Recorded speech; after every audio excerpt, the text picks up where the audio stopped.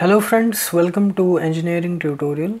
So we'll continue our discussion with radar systems and engineering.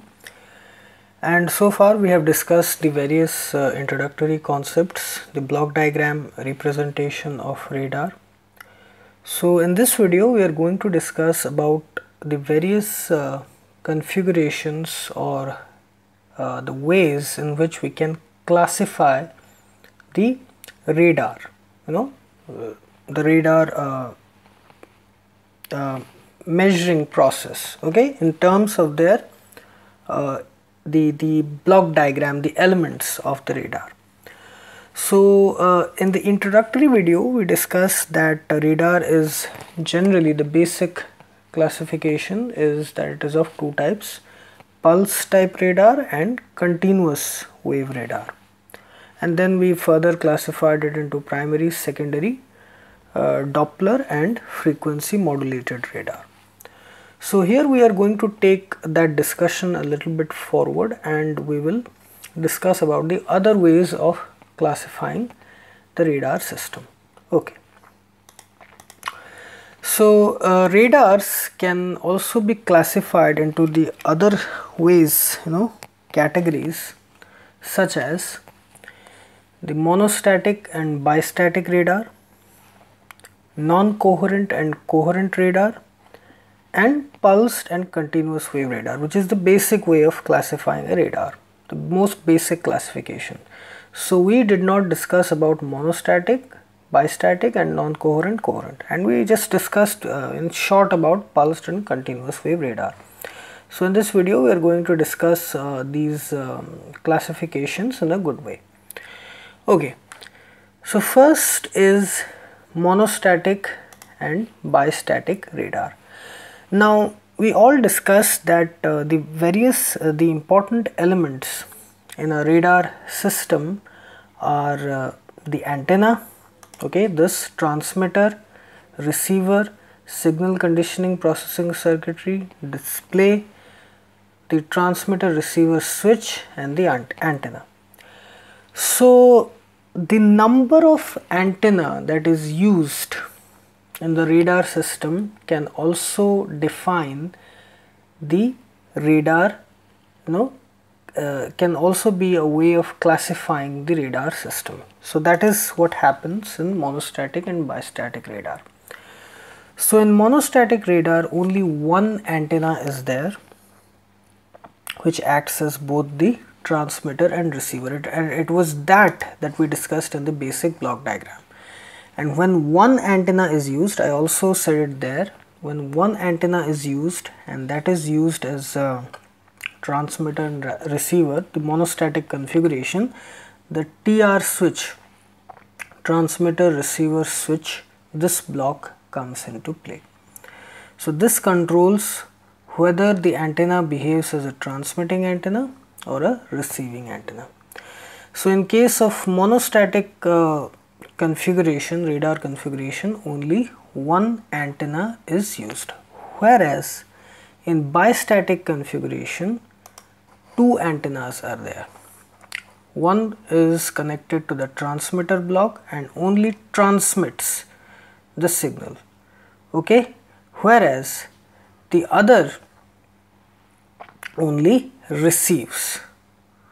So here I have made a mistake. This arrowhead is actually outgoing, okay, I'm sorry, this arrowhead is outgoing arrowhead, okay, this is it is by mistake I have drawn it towards the transmitting antenna. So please make a note here, this arrowhead here is outgoing, going away from this transmitting antenna. This is correct, the receiving antenna, it receives the signal. So by mistake I have drawn this arrowhead towards this transmitting antenna. For that I apologize. So this and this arrow is outgoing, okay, please, this arrowhead should be here in this way, towards the target, away from this transmitting antenna. So the main point here is that the bistatic configuration, it consists of two separate antennas, one for transmitting, means transmission of the radio frequency signals, and another for the reception of the echo signals. Another thing that can also make the monostatic and bistatic radar is the separation distance between the two antennas.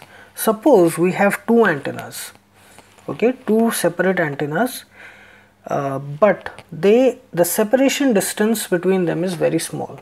They are located on the same structure. Then even though it has two separate antennas, but it will be called as monostatic configuration because the separation distance is small. So for a radar system to be called as bistatic, it has to have two separate antennas, and they must be separated by a very large distance. Only then it will be called as bistatic configuration. In monostatic configuration, this transmitter receiver switch comes into play. Okay, so here again I repeat that this arrowhead is outgoing. So the next way of classifying a radar is the pulsed and continuous wave radar. Okay, the pulsed radar, it makes use of very short radio frequency pulses, square wave signals we can say, of duration in the order of microseconds. Okay, and there is a certain time interval that is left intentionally between the transmission of each pulse, which is called as the gap, or it is also called as the reception time. During that period, the transmitter is off and the receiver is on. The continuous wave radar, on the other hand, continuously transmits signals, okay, without interruption. Whereas in pulse radar there is interruption, the gap, time interval, but in continuous wave radar it continuously transmits signals, and normally the continuous wave radar, they make use of frequency modulated signals. So also the continuous wave radars make use of bistatic configuration. The pulse radars they mainly employ the monostatic configuration. It is not compulsory, but it happens most of the times. So the continuous waves, we can take a basic simple example of sinusoidal signals. They are frequency modulated, of course, but the pulse radar, they make use of pulse signals.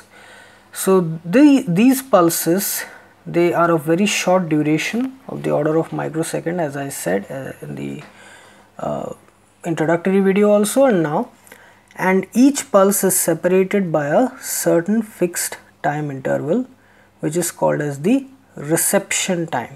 This is the transmitting time, this is the reception time, and the interval between each pulse is called as the pulse repetition interval, and also the pulse repetition frequency is the reciprocal of the pulse repetition interval, PRI. PRF is the pulse repetition frequency. So continuous wave radars make use of continuous signals, generally frequency modulated signals, and pulse radar, they make use of radio frequency pulses. Okay, so next is the non-coherent and coherent radar configuration. So the main objective of using radars is to get information about the range, means the separation distance of the target from the source, the elevation angle, the azimuth, the exact location in space. So for that, various parameters of the echo signal is analyzed and processed, like we have discussed in the block diagram. So various circuitry is involved in it to perform various mathematical calculations.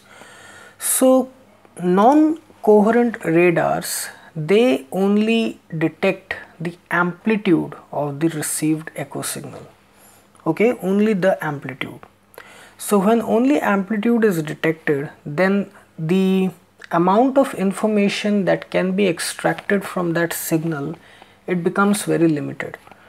We can only know about very few information, such as maybe the range or and other detailed information about the elevation, exact location in space, the azimuth angle may or may not be detected. It depends on the circuitry which is used. Coherent radars, they detect both amplitude and phase of the echo signal. In this case, much more detailed information can be extracted about the target. So we will discuss it, how amplitude, frequency, phase, all of these things impact, the measurements of these things impact how much information can be extracted. So for now, to make you understand, I stressed upon those points. Okay, so non-coherent radars, they detect only the amplitude of the echo signal. Coherent radars make use of both the amplitude and phase of the echo signal, treating it as a vector quantity. So in this case, the scope is more, as more information can be extracted. Here the scope is limited. Okay, so here we have discussed in a very quick way about the various radar configurations, and we discussed about them. So I hope you like this video, and please subscribe my channel Engineering Tutorial for more such videos related to electrical, electronics, instrumentation and communication engineering. Have a great day. Thank you very much.